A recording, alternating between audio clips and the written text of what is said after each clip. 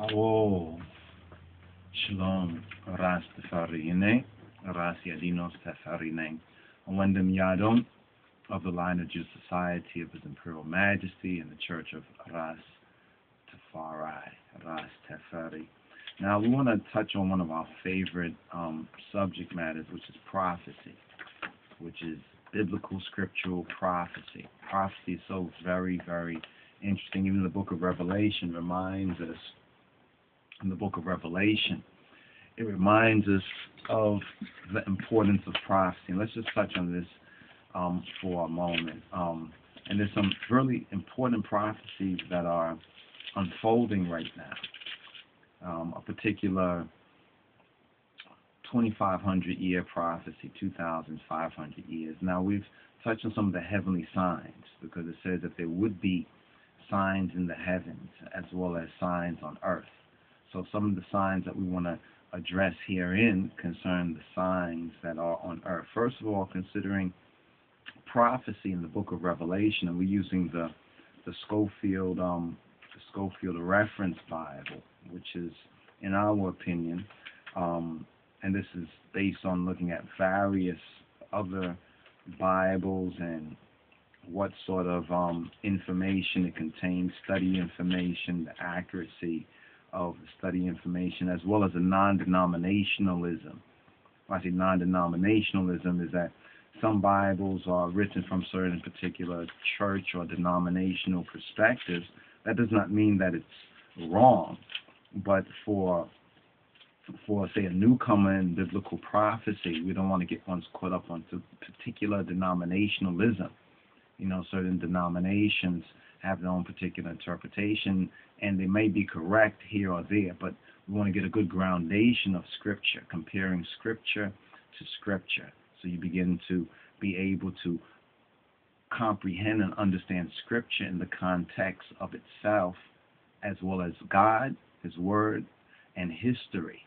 So God and history is the judge as the King of Kings. Kedus Abatachin reminds us of. Now there's a particular footnote that I don't know whether I'll be able to find it right here, but it'll be very important to find this particular footnote because it kind of ties into a further point that we would like to make as we go forward in this, and to even demonstrate how and why the Schofield Reference Bible is particularly well suited for a scholar or a disciple because of it explaining Scripture within context of Scripture, accurate history, and basically there's not a lot of whitewashing to it. You understand? It defines, you know, the Gentiles as the Gentiles and points to the respective nations, speaking of the Europeans, points to Africa and the Promised Land, the Holy Land, as well. Give me one moment. I just want to go through this and see. Okay, I found it. I found this footnote here is in Isaiah, at the bottom of Isaiah chapter 9.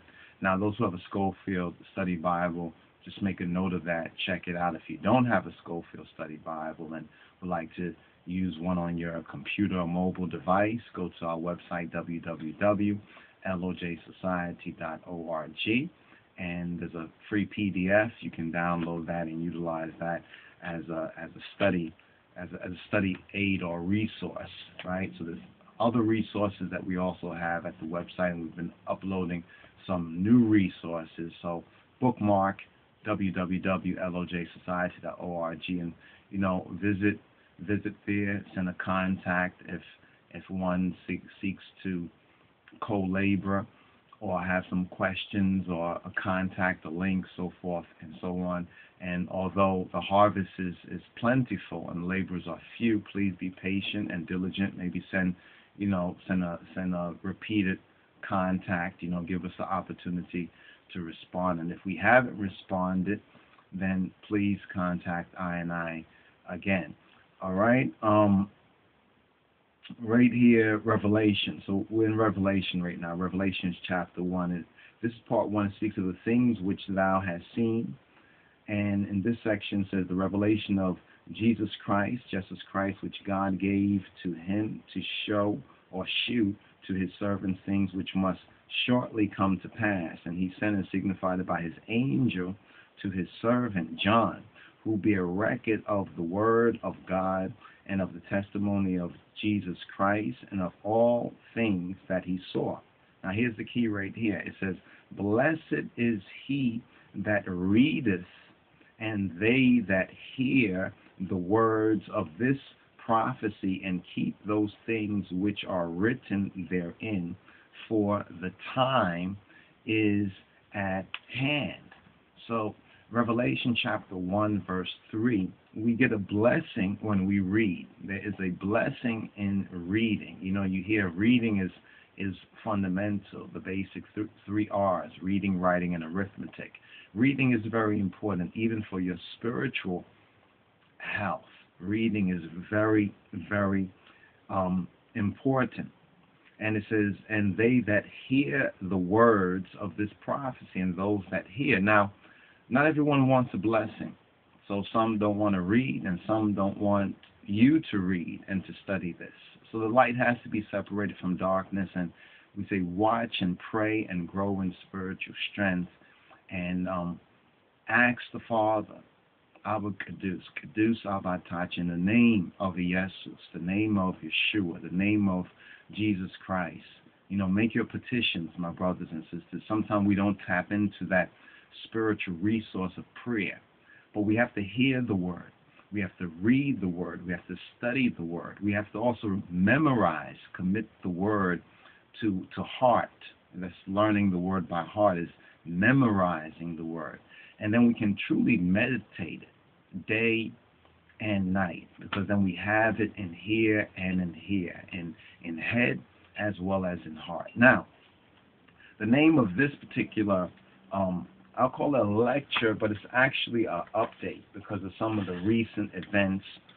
Let me just bookmark this page right here, because some of the recent events that are happening, particularly the recent events in Europe.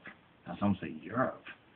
You know, what about Europe? We're in America, so forth and so on. What does Europe have to do with it? Europe has a whole lot to do with it, in particular, the events that are going on right now. Now, the French election, do you know anything about the French election? Do you really follow up on global and world news? It's very important to do so, especially if you're approaching this from a faith base. You know, if you say that I am of the household of faith, I'm a Christian, and especially for us as Rastafari and Ethiopian Hebrews, it's very important to know what's going on in the world. In other words, the present story, the present narrative, the present so-called, quote, history, and then to compare and to pray and to fellowship with others and to seek out those spiritual resources. Now, I'll just give you a little background on what was the inspiration in going into this video right now. First of all, we've been speaking on these subject matters. You know, some people think when we talk about World War II or the fascist invasion of Ethiopia, they say, yeah, that was the past. We got to move past that, so forth and so on. And now we're in 2012. But what a lot of folks don't know is that many of the events that have happened very recently, some recent events, we're saying as recent as the last couple of days, couple of weeks, and we're in what's this, May of 2012. Some of the events just recently are all lining up into something that a lot of folks thought was impossible. If you go back to the 1950s, so forth and so on, the Club of Rome, the Berlin Club, so forth and so on, people would have said, oh, well, that could never happen. And many did say that could never happen. So here's some of the background, basically, so you understand, and maybe you can check out some of these resources where others also present their Bible studies as well as their interpretation of these particular events. One is the Keys of David. The Keys of David. I think it's I believe it's .com, but you can look it up. The Keys of David. I took some notes over here. Here it goes. Got some notes over here. Yeah, the revival of the so-called Holy Roman Empire. The revival of the Roman Empire. Now, some say, the Roman Empire? What are you talking about, the Roman Empire? You see, and if that's your approach, then you have a lot of catch-up to do. But here's the good news. The information is out there. You understand? The information is available. If one seek it out, one can find it. And this is the beautiful thing. It's like Daniel's prophecy. And the book of Daniel has also a whole lot to do with this. So some of the recent things going on in America also connects with that big global picture. And it has everything to do with the economy, what we're seeing with the present economy and the whole global economic situation has a lot to do with it. Germany is on the rise. In other words, we're speaking about fascism is on the rise. This whole globalism that's going on a certain level, especially coming out of Europe, the euro, is very important to watch the euro. And what we've been doing is we've been checking out like Deutsche Welle, which is a German news service. Also, they have a program called The Journal. Comes on daily. We also check out the BBC, or the British Broadcast British Broadcasting Company, or something like that. Not the other BBC, you know. Anyway, forget about that right there. You know what I mean? But we've been checking out a lot of the news that's out there. And much of the news that's out there, not speaking about the local news, we check out local news as well to know what's going on and so forth. I know some folks can't deal with a lot of the news, and some people say, I don't really check out what's going on. I just stay, you know, praying and so. But you have to. You see, the Revelation is a key book. You know what I'm saying? We have to recognize what is going on so we know spiritually, scripturally, what time it is. And it's not scary for us, but we very, you know, we pray for others who really don't know what time it is, because events have a strange way of just flipping. You know, I mean, a lot of the global events, the setup is really interesting. Anyway, enough of that. Anyway, we turned on to the program Keys of David, and they were talking about the whole German, the German and the Euro geopolitical picture in connection with Daniel's prophecy, and how more than ever things are beginning to line up. They're connected with you could say spiritual children in a sense, or spiritual offspring of what's his name, Herbert Armstrong, of Herbert Armstrong. No doubt for the Rastafari, you'll recall Herbert Armstrong in the Plain Truth magazine. He had interviewed His Imperial Majesty Haile Selassie I, the conquering lion of the tribe of Judah, elect of God, the King of Kings of Ethiopia. And he gave a very wonderful and accurate testimony. And as a Bible scholar, though there's some nuances that ones might disagree with here or there, he was an excellent Bible scholar, as well as accurately gave a testimony to Haile Selassie. So there's a particular Plain Truth issue. You can look up Plain Truth magazine and Haile Selassie and go and read the article for yourself. But the Keys of David is another program, a present program. You can go to their website actually, and this particular week, when hopefully we'll get to post this up soon, and right after we record it, we'll try to post it up there. Go to the Keys of David, check out the vid. They have some of the vids there where they're talking about the rise of the Holy Roman Empire, as well as this being part of the whole prophetic beast. And what's the other note right here? Let's see. Some of the key points. The Keys of David, prophetic beast, Nahum's prophecy, revival of the Roman in the rival of the Roman Empire. Okay, so here's what's interesting in this particular program, and they always leave out, unfortunately, we could say maybe it's racism, and it probably has to do, but I think a lot of it's a part of it's a systemic problem, because so many Western European and Anglo-American scholars have ignored the black people or the African people or the Ethiopian people and the Israelites from the black experience. So they're not able, it's like they have a blindness.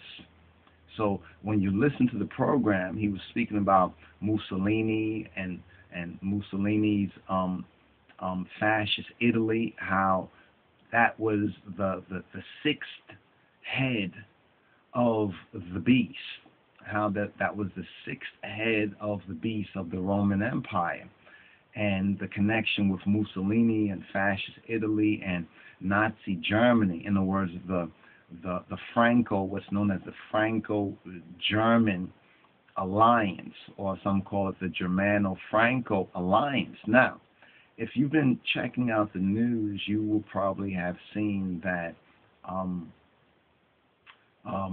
what's his name, Sarkozy, lost the election in France, and now the so-called socialists, there's a new socialist president of France, and a lot of the people who study these things and been watching these things, and this is what the Keys of David pointed out, there was a lot of quotes and references from different magazines, recent magazines, that we allowed the writers, the reporters and political pundits, so forth and so on, are very shocked at what they're seeing. They basically are testifying that the events that are happening now in 2012 are much like, on a political level of Europe, are much like the events of 1938. And 1938, you have to understand that there was an alliance between Germany and France. This alliance between Germany and France is now broken. And the alliance now is moving in the same order of biblical prophecy from Daniel. And what's so shocking to a lot of folks is that one could not imagine, previous to the present time, that these things could have even happened.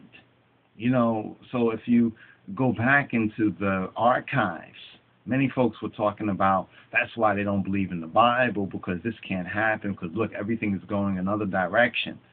But now all of a sudden it's like everything is flipping on the geopolitical world and global level, especially out of Europe, and these things are lining up in the exact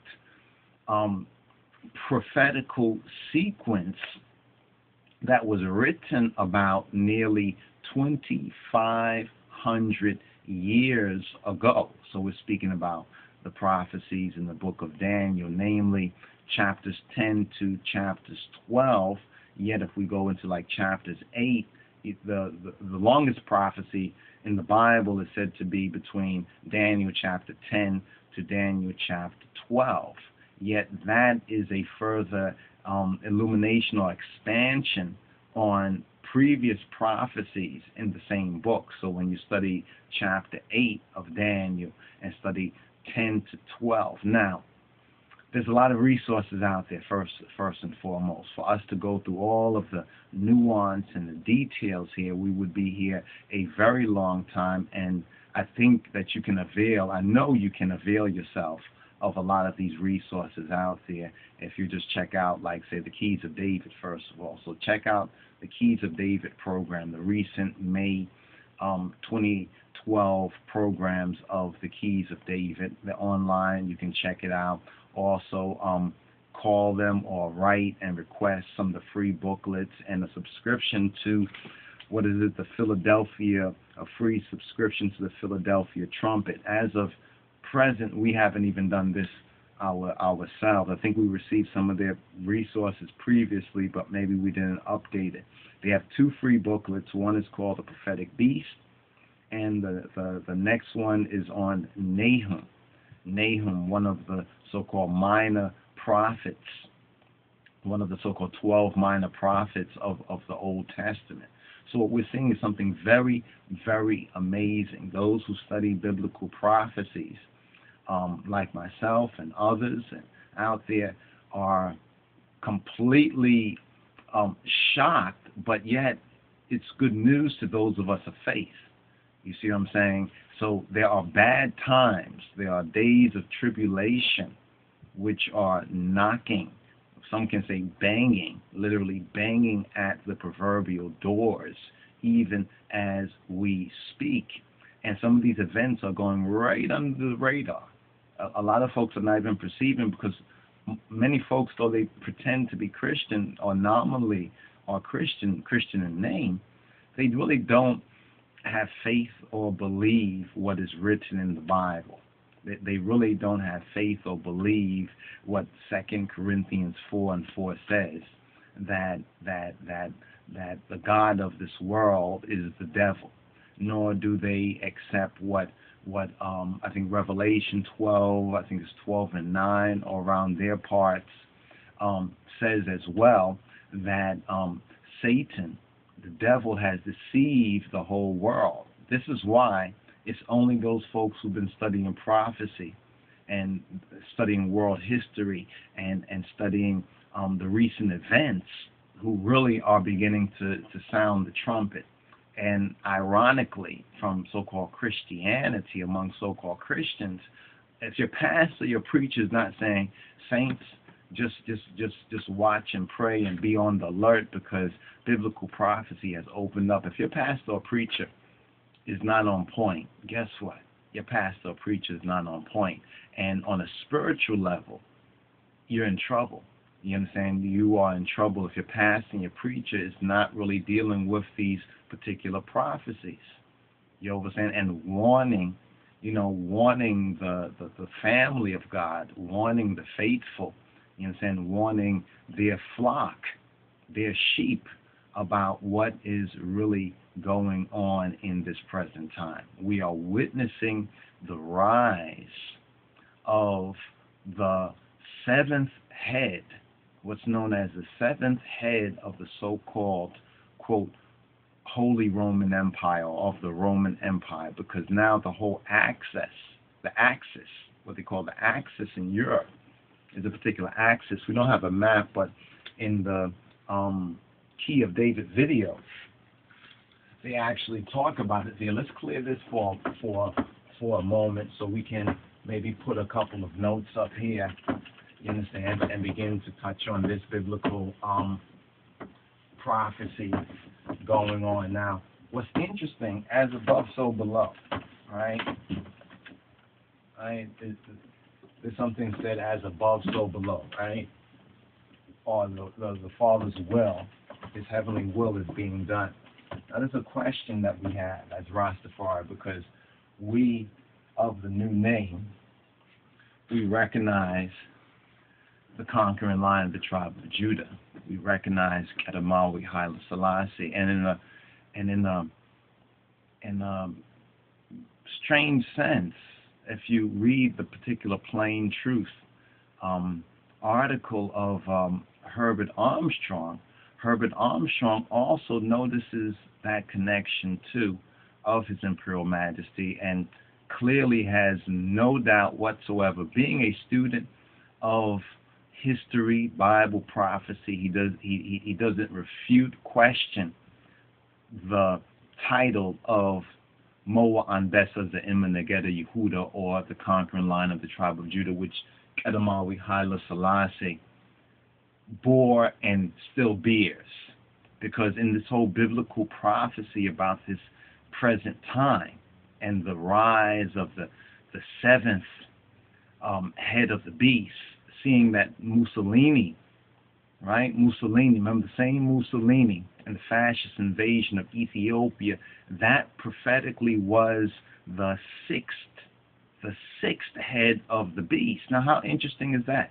Because Bible prophecy says that the beast goes against the saints, and the beast martyrs and slays the saints. and we spoke to you, and others like Sister Waleta Selassie, Imani, Sister Imani, and you could go check out her site, Ethiopian Holocaust. Google it, Ethiopian Holocaust online. Check out the sister's website.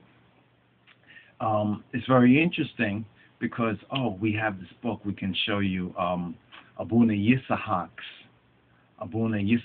book. If you can hold on for one moment, brothers and sisters. All right.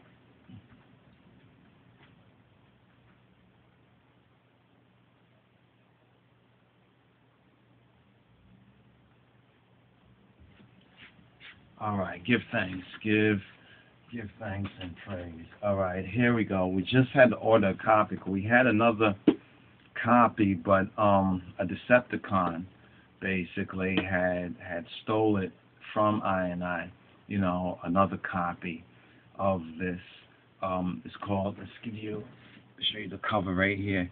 It's called the Ethiopian Tewahedo. Some say Tewahedo, but really it's Tewahedo Church, or the Ethiopian Tewahedo Church. Now, some would call the Ethiopian Orthodox Tewahedo Church, or the EOTC, but this is really the correct title right here for the church, the Ethiopian Tewahedo Church, because the word Tewahedo, when properly understood, is the ancient orthodoxy, which is biblically based. You understand? Tewahedo, right? Means to be made one in the sense of Shema Yisrael, Yahweh Eloheinu, Yahweh Ahad, or Besema Awol Menfez Kedus Ahad Wamlak. Now, this is our brother right here, Abuna Yisahak, the late Abuna Yisahak, the one whom Kedamawi Haile Selassie sent to the west, to us lost sheep of the Beit Israel on the west. And this is just some proof of the atrocities that were committed against the saints. This is Abuna Paulos. He was martyred for his faith by the Italians, by the fascists, by the Roman Empire.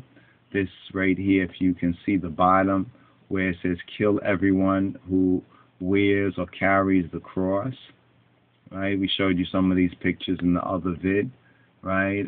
You can see down here, Ethiopian being, I think he was killed, being martyred there.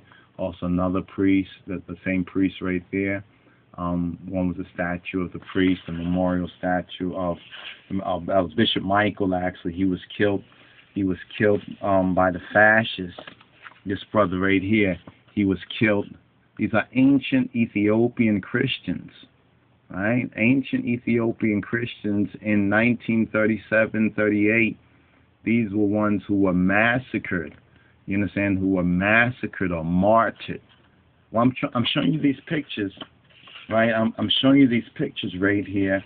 Some of these pictures are a little dark, but you definitely can see this right here. This is a massacre that took place in 1937 by the fascists, by the Roman Empire, of the saints, of the Ethiopian Hebrew saints. This is real. This is real. You understand? This is real. Some of these pictures, you can see this is a human being being tortured and killed. And some of these other pictures, don't want to show this, but this is the head. One's being beheaded. Remember, it says that they will be beheaded. Revelation talks about those who would be beheaded for their faith. So we get to see the actual witnesses. This is the evidence. You know what I'm saying? You see the head down there?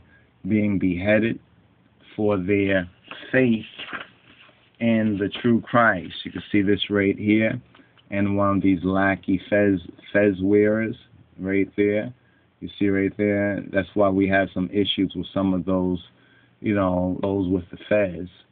Because some of y'all cooperate with the enemy. You see that head right there? He's holding the head. Look at that. He's holding the head right there. You see? So this is evidence.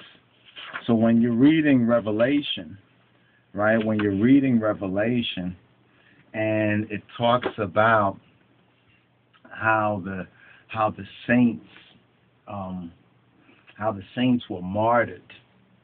When you're reading about that, such a book like this gives you some of the evidence.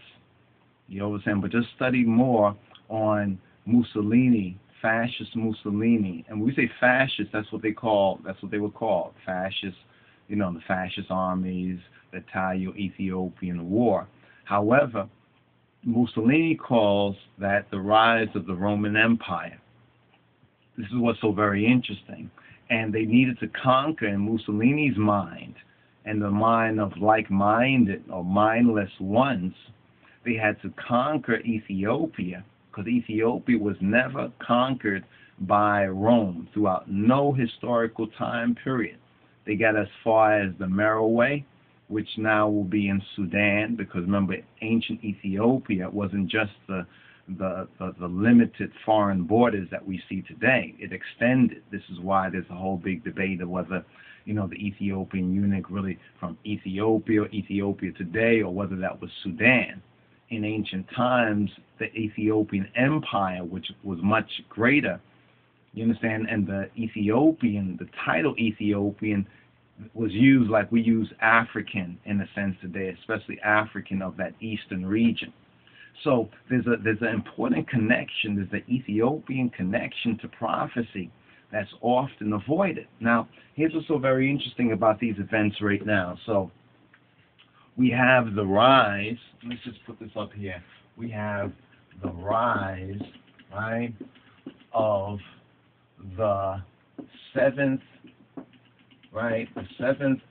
head of the Roman Empire, right? And this is 2012. Something that was totally unexpected, something that if we were to listen to the political people over the past 40 or so years, they told us that this could not happen. They said that the whole geopolitical picture was in such a way that it would take like an earthquake or something for all this to happen. It was almost totally impossible that we would be witnessing on the geopolitical stage what we're witnessing today. In other words, things are aligning in 2012 in dramatically the same fashion as things were aligning in the so-called, now get this right here, the German, right, the German-Italian, right, the German-Italian axis, right? So what we have right here is, this is new. This is all new. This is all new as of 2012. We can say as of May 2012 and the French election. This is why some of y'all may not have paid much attention to it, but you must have heard that, well, in France there's a new prime minister and he's a socialist, and everyone was chattering about it. We saw it on a lot of the news stations, and it was kind of like, wow, why they're talking about this so much? But when we started to listen to the story, we like, oh, this is significant. You know what I'm saying? Yet, we didn't know exactly at the time how significant it is, the fact that Sarkozy, his particular government, is now gone. And prior to this is the new German-Italian axis, as it was in World War II. Prior to World War II and during World War II, we have the same sort of alignment. So this is a realignment. Now, Daniel's prophecy speaks a lot about this.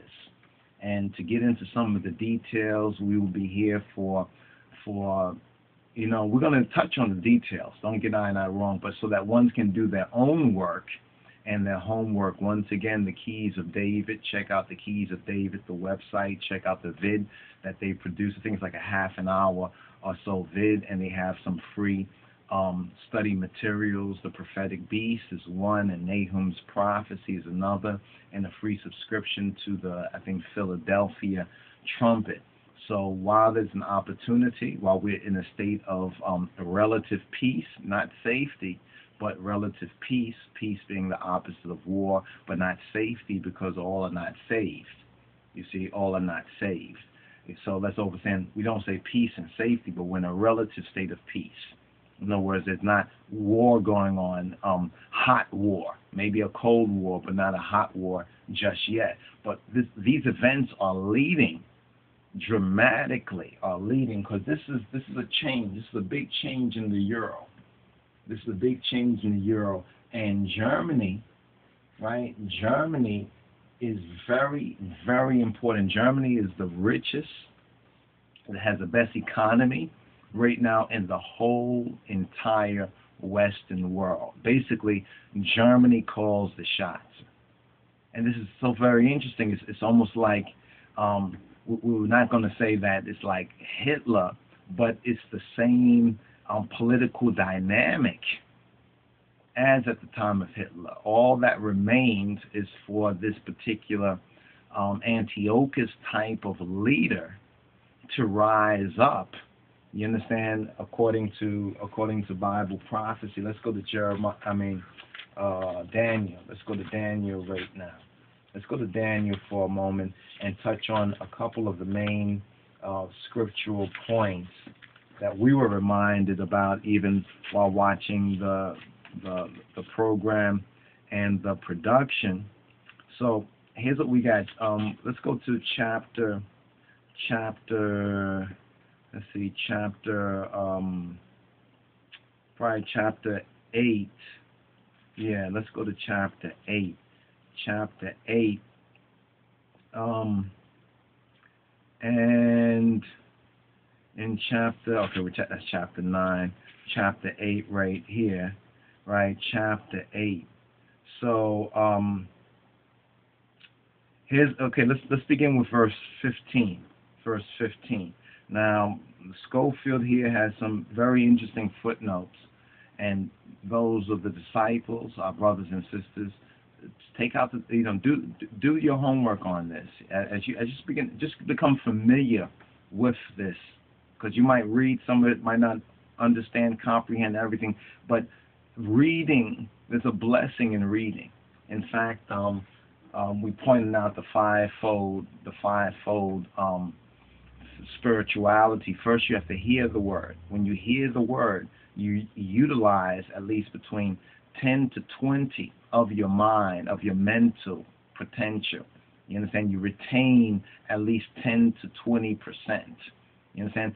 Then when you hear the word, just hearing the word, 10 to 20%. Hearing is the start. One has to hear the word. But then when you read the word, you understand, when the word is read, this is now 20 to 40%. When you study the word, and this is all scripture, when you study the word, that is 40 to 60%. When you memorize or learn it by heart, memorize the word, that is another 60 to 80%. Now when you meditate, meditation is very, very important, but meditation, true meditation, must have that fourfold foundation. And that fourfold foundation is hearing of the word, is reading of the word, is study of the word, is memorizing, is using your memory, you understand, or learning it by heart. You understand? Learning it by heart. People say, I love the Lord in my heart, but do you learn his word by heart? You understand? We can remember a whole lot of other things in the world, worldliness, but how much of the word do we commit to our memory? Do we learn it by heart? You see, just think about how many things you know by heart, whether you care about them or not. If you care about God's word, memory and memorizing the word is important, but you have to begin first of all with hearing the word. You understand? This is why some of the audio books and other kind of things are very, very important, and we also have some audio reading and studies that is good to keep your ears, like what you hear depends and determines your faith. It's like if somebody tells you you're nothing, you're nobody over and over again, you begin to believe that, even to a small extent. but it begins to work its way into your consciousness, while conversely and vis-a-vis, if you hear positive and encouraging and affirming things, this also you begin, so it depends on what you hear. Faith cometh by hearing, and the hearing for us in true spirituality should be by the word of Jah, by the word of God. So in order for meditation, when we speak about I know this is another subject matter, but it connects with it, because one needs to understand the spiritual tools that they need, you understand, and the right order. You see, the order is very important, because people say, I meditate. Yes, I is meditating. Well, do you hear? Have you heard? Do you read? Do you study? Do you memorize? And when you go in that particular order, it is much easier to memorize the word when you hear the word, when you read the word that you heard. So when you hear this message, and we point out, say, when Daniel's prophecy, Daniel chapter 8, and we're going to go from Daniel chapter 8, verse 15. And so you're going to hear it. Now, are you going to write it down? You understand? So if you can't study it right now, you can study it later on. And make that time to go and just go over it. It doesn't mean you're going to comprehend everything all at once. But you have to become familiar with it. You got to become familiar with this data, familiar with this information. Because this information, where else do we hear it? You understand? And even some of the other Bible, Christian shows, especially if they study the word. A lot of these ones, if they just kind of take a verse and go through a whole bunch of emotionalism, that's not according to the order. That's not according to the teaching or the testimony of Christ. A lot of that emotionalism that you find in some versions or perversions of Christianity, and too much of the black church has kind of descended into that nonsense. You know what I'm saying? This is why our people don't know what's going on. You understand? They don't know why. They don't know who they are, where they're at, what's going on. They're always, they're lost sheep. You understand? But those who are once lost but now found have an opportunity, you understand, to learn it. And hopefully by their living testimony, others would come to the knowledge of the truth.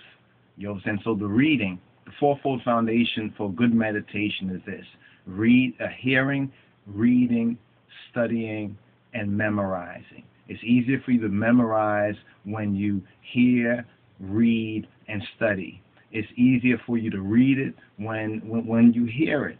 You understand? So the hearing and the reading kind of reinforces each other. And then the study reinforces the hearing and the reading. And then now with hearing and reading and studying, your memory, you begin to now remember a lot of this. So when there is a manifestation in reality, the Holy Spirit now can speak to you, because you have, it's like a bank account. You have invested in it. Now you can draw out of it. So ones wonder why don't they get anything out of it? Because what are they putting into it? To put in that time. And sabbatical time for us, keeping the annual and the weekly Sabbath, or the weekly and the annual Sabbath, is very, very important in that particular matter. It kind of helps us. It assists us. Why the Messiah said that the Sabbath was made for man. It was made to benefit us in our life, in this world and in the world to come, and to strengthen our spirituality, so we can tap in to that spiritual power, and we can be blessed, whether male or female. I say that because there's no distinction. You understand? There's no distinction. Before God, we are sons and daughters, and He seeks to pour out. You understand? In this time and age of what they call Aquarius, but He seeks to pour out on us as children, to pour out, to pour His Spirit out upon us. But now, for those others, you understand, who are disobedient and disagreeable, He pours out wrath. So yes, it's the age of Aquarius. It's a time of pouring out. But whether one is receiving the Holy Spirit or one is receiving the wrath of God or the Holy Spirit, Memphis Caduce, what they call Holy Ghost fire, but the Memphis Caduce, so Holy Spirit fire, it all depends on their inclination or disinclination. Are they inclined to the Word of God or are they disinclined? You understand? Now, let's just get into this right now. We'll hopefully touch a little bit more on meditation, the importance of meditation. But sometimes we say meditate on these things. And one thinks they're meditating, but no one has ever taught them that there are principles. You know, there are principles to this, just like farming, just like gardening, just like doing any particular activity where there's either fruitfulness or fruitlessness. One must learn, or what is the order, what is the principles. You understand the basic principles of this. So anyway, here we go. The vision is interpreted here. It says, and it came to pass when even I, Daniel, had seen the vision and sought for the meaning. Then behold, look and see, there stood before me as the parents of a man. And I heard a man's voice between the banks of Ulai, which called and said, Gabriel, make this man to understand the vision.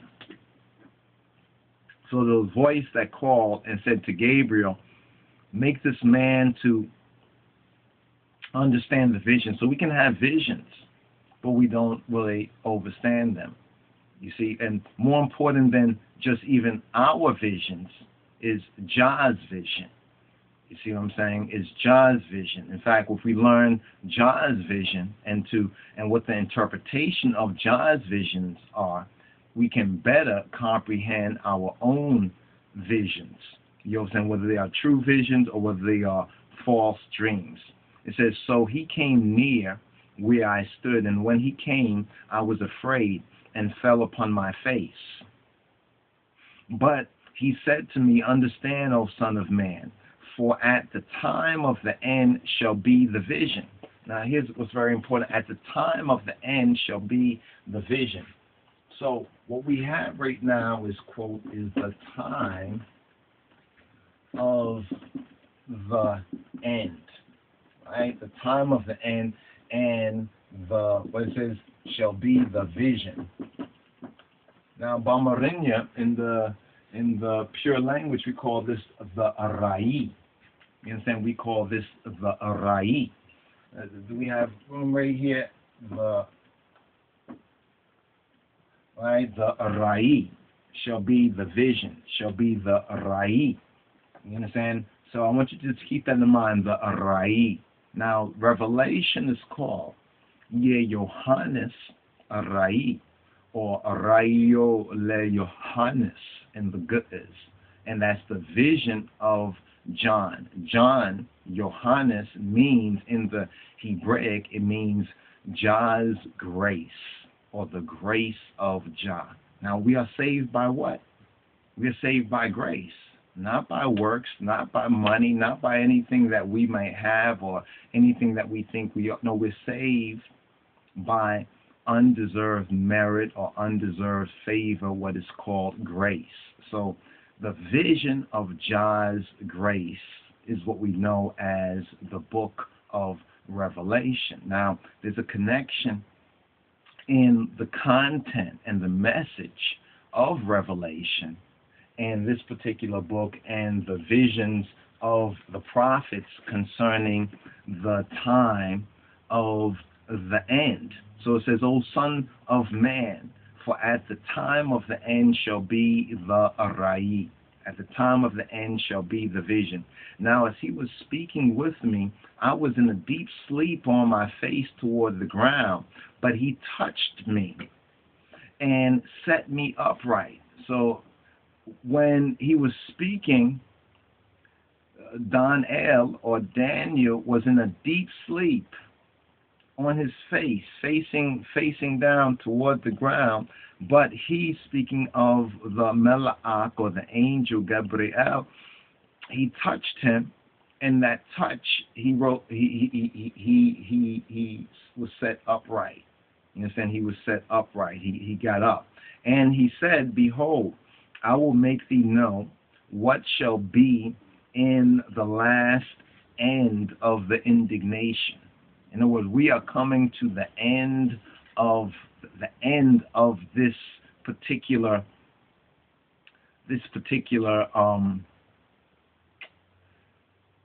I would say this particular series of cycles. You understand? But he says the end of time, the time of the end. So remember we said that Mussolini and the events that this book has some amazing pictures that chronicles the Ethiopian Holocaust, the martyrdom of the Kedusan or the Kedoshim, the saints that we showed you a little bit earlier. That Mussolini said that it was the sixth, that the Roman Empire that he was seeking to help to raise up, you know, and this is also when 1928, the Lateran Treaty, and if you're a Bible scholar, you understand, of end time prophecies, you should know about the Lateran Treaty. The Lateran Treaty is very significant. Some say that was the fulfillment of the 1,260 year prophecy concerning the Pope, the Vatican, the man of sin, so forth and so on. This is when the Pope became king. In other words, the Pope became king, and this is why the Vatican City is the smallest so-called nation state. That means that the religious and the secular are together within the Vatican. So now the Pope can step on the world stage as a, quote, world leader with all the prerogatives of any other world leader, but that was cut for 1,260 years up until 1920, around 28, and the Lateran, and what's known as 28, 29, and the Lateran Treaty. And we know about the stock market crash, so forth and so on, the dark day, and that's all a connection. And then in 1930, we get the crowning of Kedemawi Haile Selassie. Then in 1936, the first signs of, and in 37, the invasion, the fascist invasion in 36 of Ethiopia, right? And in 37, we have the evidence of the martyrdom as per Revelation, because it says that the beast was angry at that remnant. So the Ethiopians, the faithful Ethiopians of that Zeman, of that age, represents that remnant that we have spoken of in the book of Revelation. You understand? And see, this is the half of the story. Now, what's interesting is that the Ethiopians also are mentioned again in this particular book as well. In this particular book as well. But let's go on. Let's get up to that point. So the angel had said to Daniel, behold, look and see, I will make thee know, not to guess, not to believe, but you're going to know what shall be in the last end of the indignation.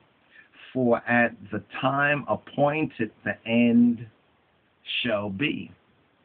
So there's an appointed time. Now, remember when the disciples asked in Christ concerning the kingdom being restored to Israel, so forth and so on.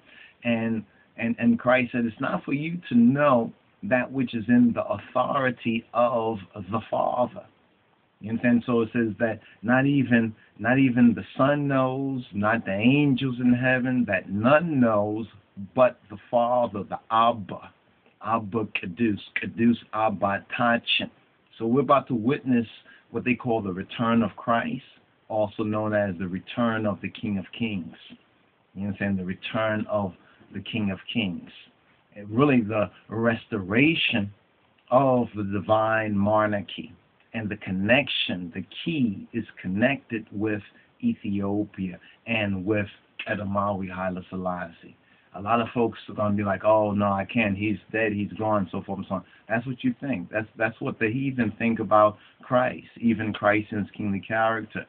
They thought that this Germano-Italian access, as it was in 38, you see even many of the political pundits that are talking about the present events that are going on, the shifting of this global axis from Franco-German to what it was in the time of the Roman Empire, the German-Italian. So when you look at the map, it's very interesting. Germany on top, right? And Italy, that boot at the bottom, and a small little strip of land between the two. But that's exactly the sort of alignment that it was during the days just before and during World War II. So as it was before, it's almost as though we've stepped into some like a twilight zone, so to speak. But really what we've stepped into and what's happening now is the opening of this particular prophecy. Now it's interesting because we see a lot of the countries, you know, the power, the players mentioned Medea, which in a sense would be like Iraq, we have Persia, Iran, we have Greece. You know, Greece has been in the news, the whole Greek thing, austerity thing.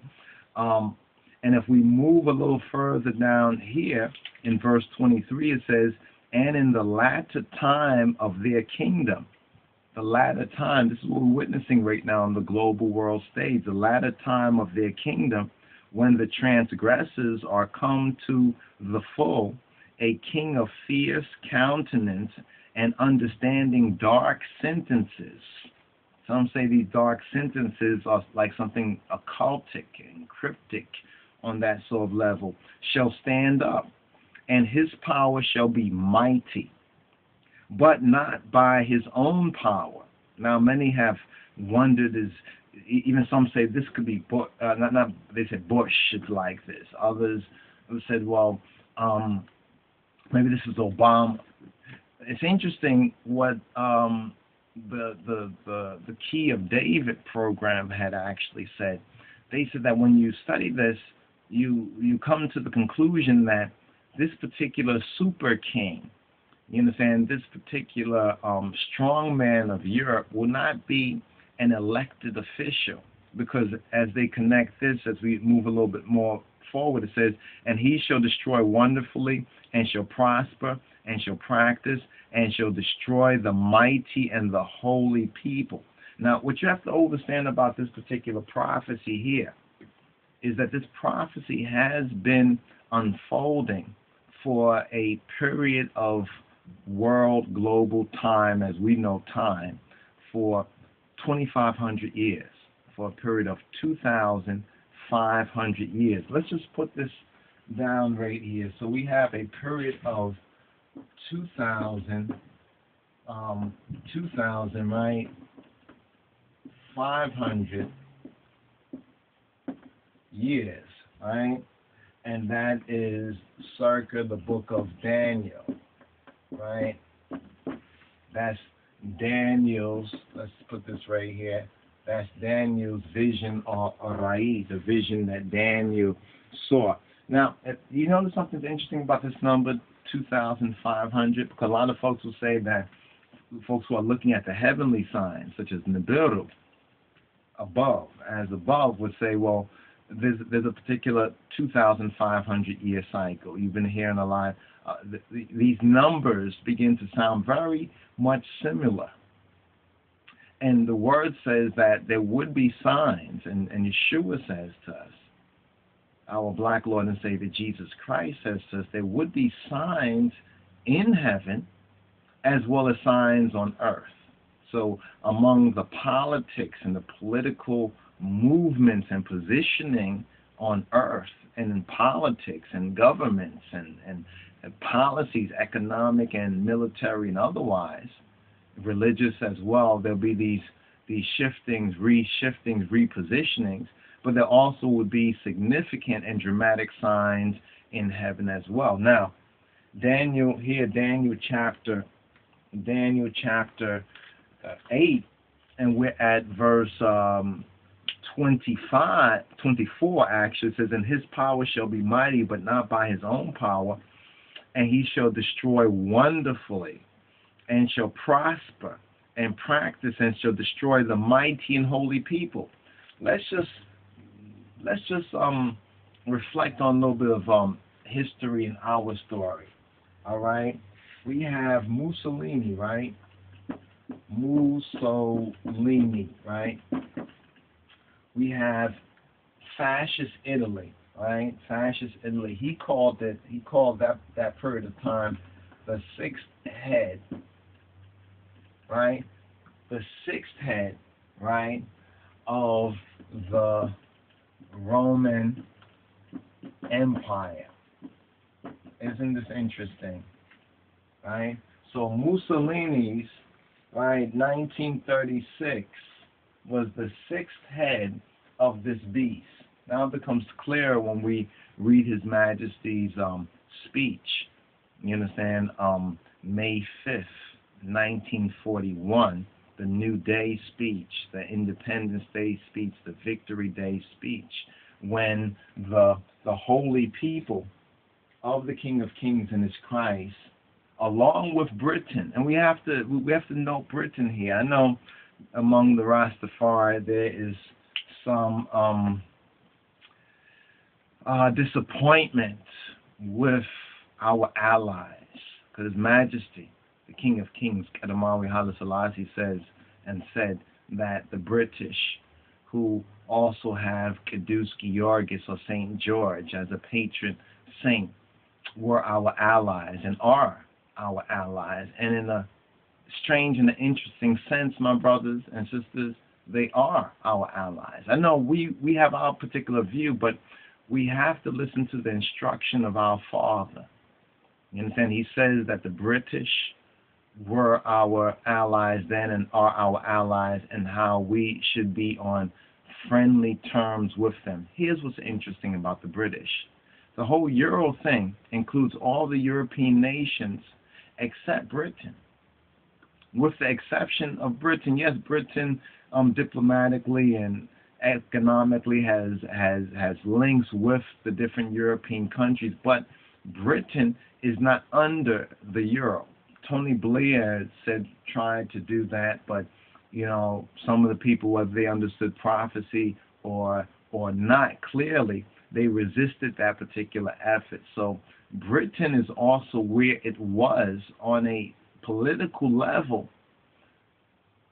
in 2012 to where it was in 1936. How interesting is this? Now the news, the media, there's so many different topics to distract people's attention. So they're not going to speak about it until this runs hot and red. You're not going to really. You might, if you're key to prophecy, if you understand what's going on, you might pick up significant chatter here or there. But you're not going to really find it in the mainstream press directly. You understand? Because most of those people are godless, are faithless, have sold their souls. You understand? So they basically are just looking at it from a worldly point of view. They will not admit that the God of this world is the devil, as 2 Corinthians 4:4. And they could be Christian, they could say they believe in Jesus, they could say they believe in God, so forth and so on. But do they keep the words of prophecy? You understand? Keeping the word of prophecy means that you might have to turn, against your mama, your papa, your sister, your brother, your son, your daughter. You understand? Your nation, your people, if they are on the wrong side of Jah, if they are on the wrong side of God. And when I say turn against them, just say, listen, I don't agree with that. You understand? That is wrong. Jah says that is wrong. But so many have sold themselves, so many have conformed, so many have been deceived. The Bible says. It says that the devil, Satan,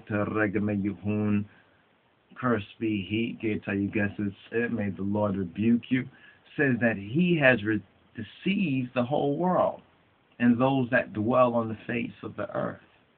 So, if you're able to accept that with a clear conscience, it's comforting.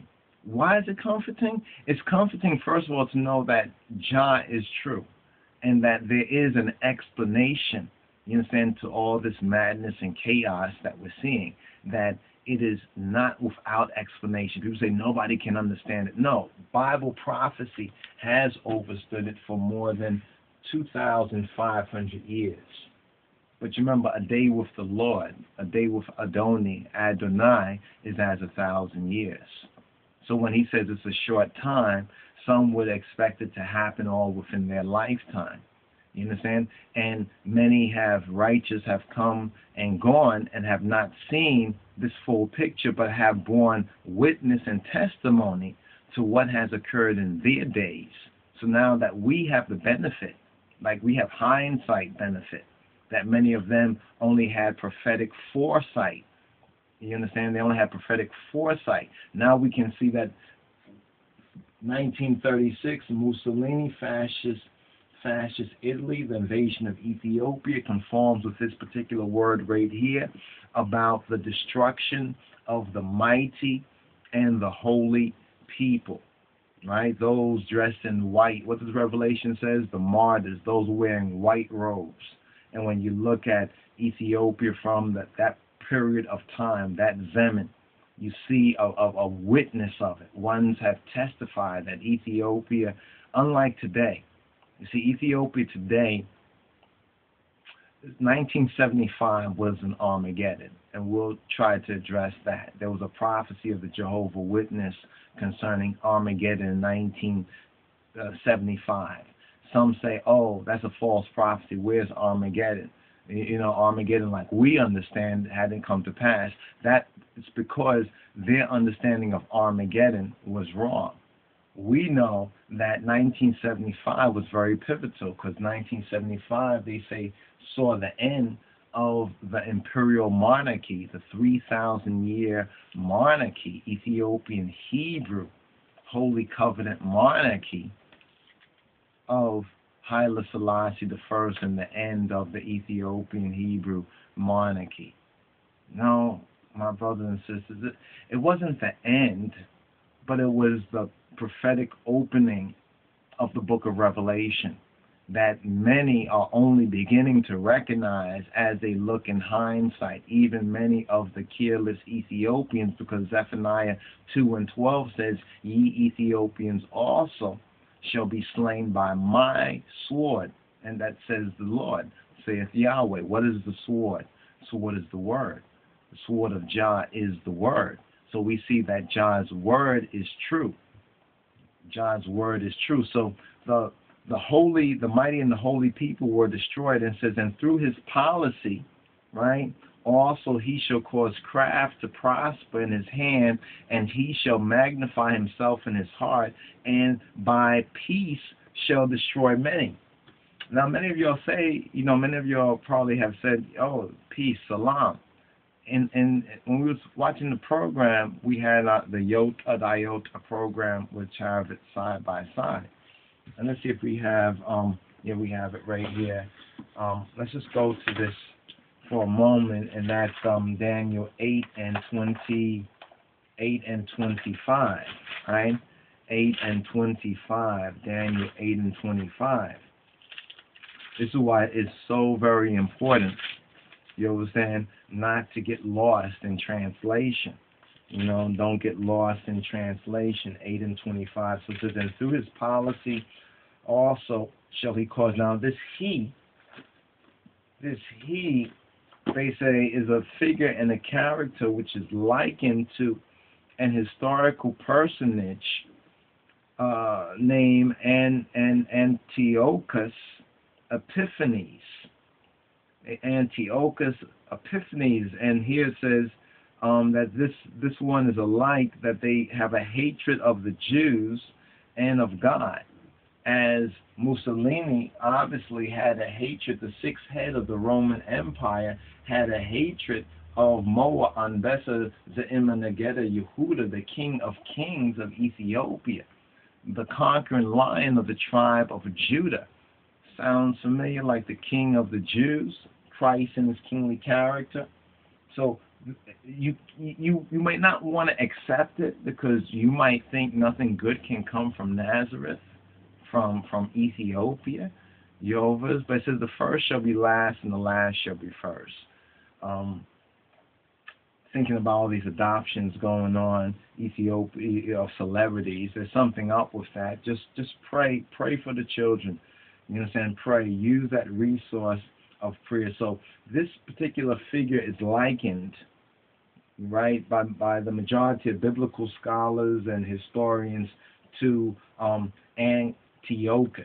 And they say Antiochus and the beast are connected within this, like a little horn that's referred to in Revelation. But the beast preeminently, you understand, preeminently when we read of in chapter 7, both Antiochus and the beast, and it says, and the little horn of Daniel 7 cannot be, some say, the little horn of Daniel 8, 9 to 13 and 23 is evident. The former comes up among the 10 horns, into which the fourth empire, parentheses Roman, is to be divided.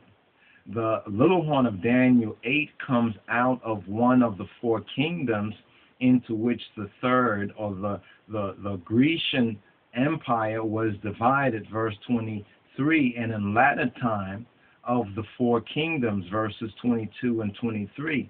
This was historically true of Antiochus Epiphanes, right? Now, this is just some of the background. I just share with you some of this footnote down here. Now, this particular he, it says, by peace shall destroy many. He shall also stand up against the prince of princes, but he shall be broken without hand. And let me just show you another resource, another particular book here. I think I showed you this